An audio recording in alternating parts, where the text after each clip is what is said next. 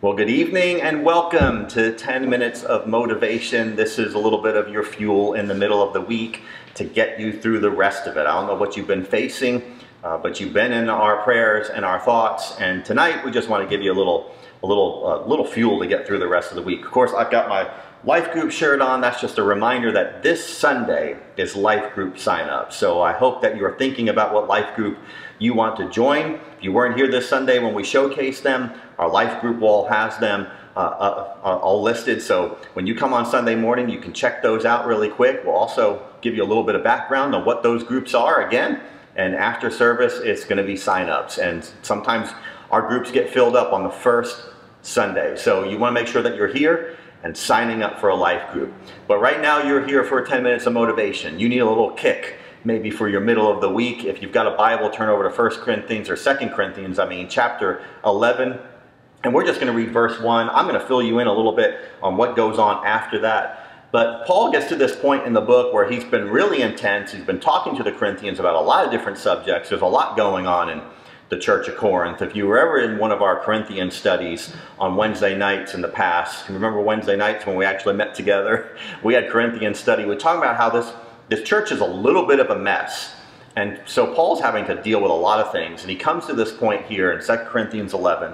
And he says this in verse 1. He says, I hope you will put up with a little of my foolishness, but you are already doing that. So I simply titled this tonight, Be a Little Foolish.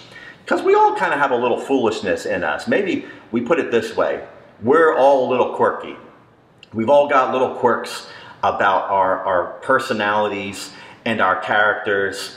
I don't know about you, but I'm thankful for people who can look at my life and see my quirks and love me in spite of those things. And it's possible to love somebody in spite of their foolishness or their quirks. You can even appreciate them for it. You know, if you got somebody in your life that you're really close to and that you love, you might look at these quirks in their life and you actually love them for those things. It's part of them. And rather than allow it to annoy you, and you just kind of appreciate them because of those things. And you know, quirks aren't faults. Sometimes we look at other people who are different than us and we see their quirks. They're not faults. They're just quirks. You know, we're all a little bit quirky. We've all got a little bit something about us. And even foolishness is not necessarily a lack of sense. That's not how Paul is describing himself here. You know, when Alyssa, our oldest daughter, went to college for the first time a couple years ago, this year she's going to be a junior, and you wonder sometimes where the time has gone. The first time that she went, we had several talks with her, just as parents, because, you know, she's a young adult, our child still, but she's a young adult. She's going off on her own in some ways for the very first time going to college. She still comes back home, and so she's not completely independent, but she's getting there. And as a parent, you're just concerned as they're stepping out that they're gonna do the things that need to be done and make the right decision. So, you know, we had conversations about, hey, remember to put God first. Remember to love Him with all your heart. Remember to make good choices. Be careful who you wind up making friends with. You know, give it time and test people out. You know, don't just be too super assuming and accepting and not too guarded at the same time. But, you know, choose your friends wisely. And man, you're gonna have a lot of fun at college. We'd always tell her about all of our stories at college and the things that we had done, all the fun that we had. But remember why you're there. You're there to get an education. This is not all about fun, but you want to have fun. But remember to put your education first.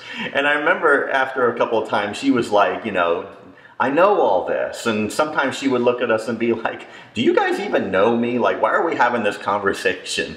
And sometimes she was like, I know these things because it's how you raised me.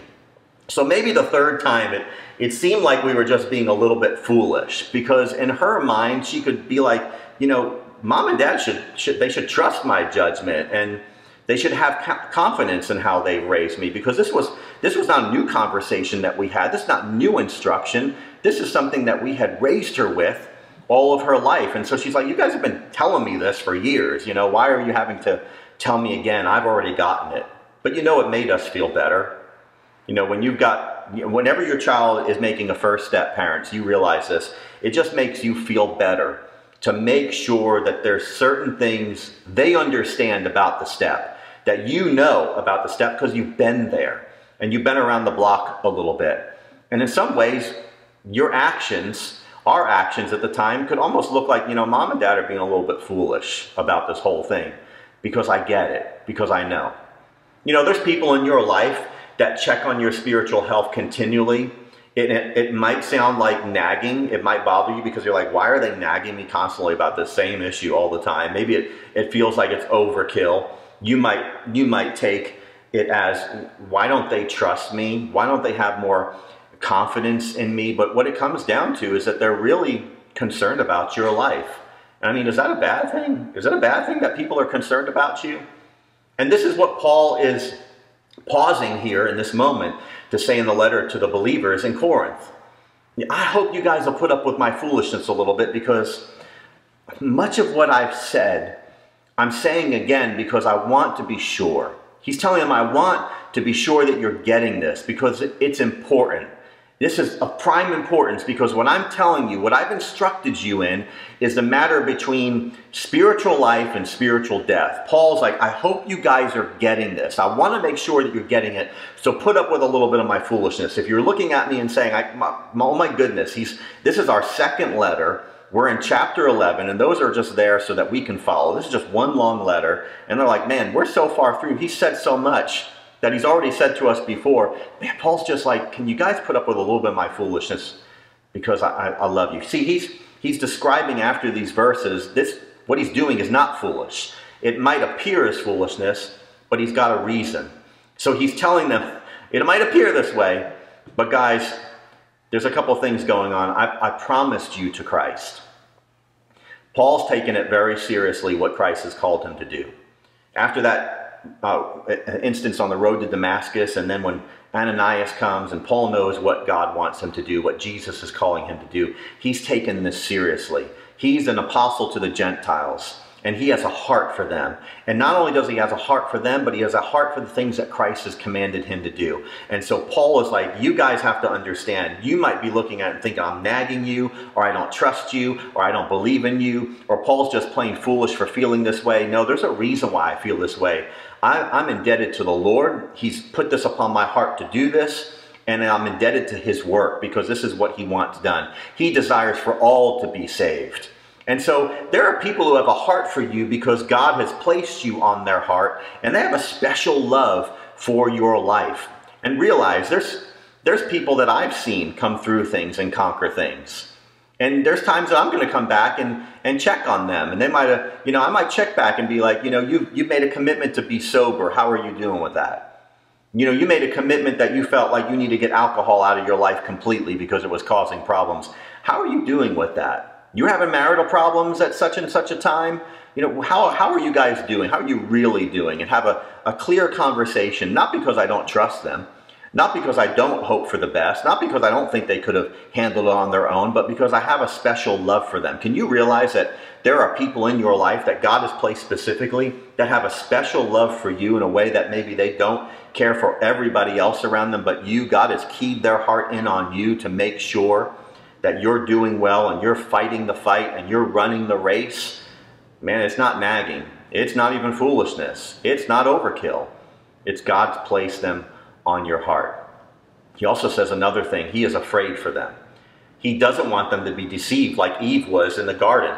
Paul is aware as an apostle and a servant of God, and he's come into instances where he has battled spiritual forces, even in the physical realm itself, as he's cast out demons from people and dealt with individuals with spiritual issues. He knows there's a spiritual fight going on, just like there's still going on today. And he's like, I know the enemy that you face, and he's cunning. He's sharp, and I don't want you to be deceived like Eve. I want you to realize that there are people in your life who care deeply about you. They love you so much that they want to see you in an eternity. I mean, as a parent, from Angela and myself, don't miss for a minute that we are at times probably in our beings afraid for our kids, that we want to make sure that they know the truth that we know, that they love the Lord like we love the Lord. Because I want to make sure that my kids are in eternity, so that when I'm in eternity, I get to enjoy it with them. Don't miss for a minute as parents. That's a concern for us. I know it's a concern for me. And it's a concern for probably a lot of you. You probably have people that you're concerned about. I want to be in eternity with that person. There's people who feel that way with you. So put up with a little bit of their foolishness because they love you so much. You know, Paul's also saying here, I'm aware of your tendencies. I'm aware that if somebody comes to town and he speaks with authority, that you guys just all of a sudden jump on the bandwagon and you believe him. And so Paul's concerned, you know, you're too trusting. You guys are almost gullible at some point. You don't put to test the words that people speak out of their mouths. And so he knows their tendencies. So put up with my foolishness to check on you again, because I know what you tend to do. And he's like, listen, if somebody comes and they preach another Jesus than we preach to you, or if you receive another spirit than the spirit that we brought to you, or if they have a different gospel than the gospel that we brought to you, guys, you put up with this stuff. And I'm concerned for you. So put up with my foolishness because I know your tendencies. And he pulls off of this and says, sometimes, you know, for even us in our lives, sometimes we might not realize our own weaknesses. And that's what he's pulling out for the believers in Corinth. You guys don't realize a weakness that you have, and I'm trying to guard you from that. You're looking at it as nagging and overkill, and I'm not trusting you. It's not a matter of that. I know your tendencies.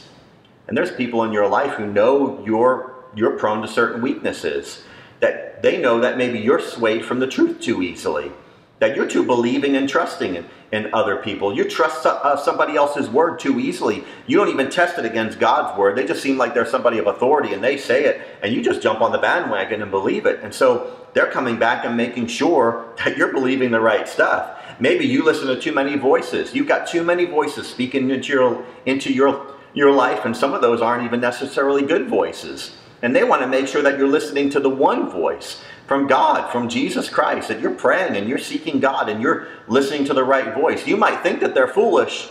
They're actually wise because you need accountability, and they know that. So I've said all this to say this one thing. For us, don't just assume that other believers are okay. It's easy for us just to feel like we need to deal with our problems and our issues, and everybody else is doing the same, and they're doing it effectively and well.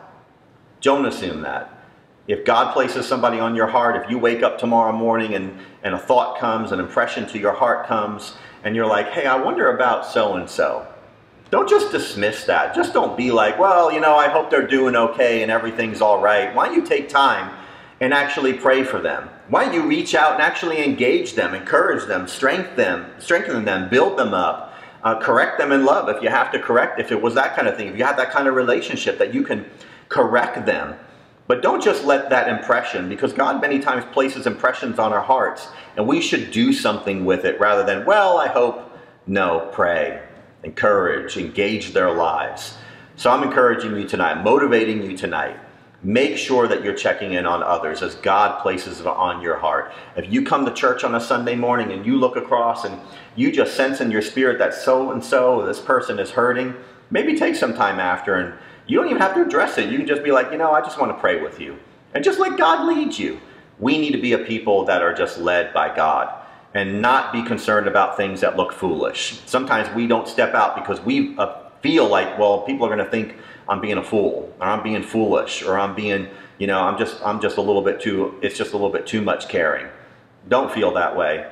If God's placing things on your heart, listen to what God is saying. God wants to use you and give you a ministry in the life of others. And so I pray that you just be able to be obedient to that. Maybe even right now you can think of somebody. God's been impressing on your heart. Maybe this is a confirmation, this message. Man, God's been talking to me about so-and-so. I need to check on them. Then do that. Can I pray with you? Father, we thank you for our lives. God, we thank you for those that are in our lives that we put up with a little bit of their foolishness, that they love us so much and they want to make sure that we're on the straight and narrow, that we're going where we say that we're going, that they are sometimes looking like a nag, but it's not nagging, it's caring. They really love us and they just want to be sure. And God, we pray today that we would find a special appreciation for them. But Lord, we also ask, help us. Help us, Father, not to be afraid of looking foolish, but let other people put up with our foolishness sometimes. We want to make sure that they're okay. No, God placed you on my heart. I want to pray with you. I want to touch base with you. Lord, help us to step out and show one another that we love each other. And you're going to use us as your hands and your feet to touch people's lives. We can pray for people to be comforted by God, but Lord, many times you want to use us to comfort them. And so, Father, help us to do that. And we pray it in your name. Amen. So that's it. I don't know if we're at 10 minutes or we're probably over 10 minutes. 10 minutes of motivation for your week. I pray that you've just been encouraged, motivated. You're set to live the next couple of days. We can't wait to see you on Sunday at 10:30 in the morning here on our campus. We're so much encouraging you to come in and be a part of what God is doing in church. If you're not feeling well, catch us online on Facebook or YouTube. But you are continually in our prayers, and I pray that you touch somebody's life in a special way this week. God bless you.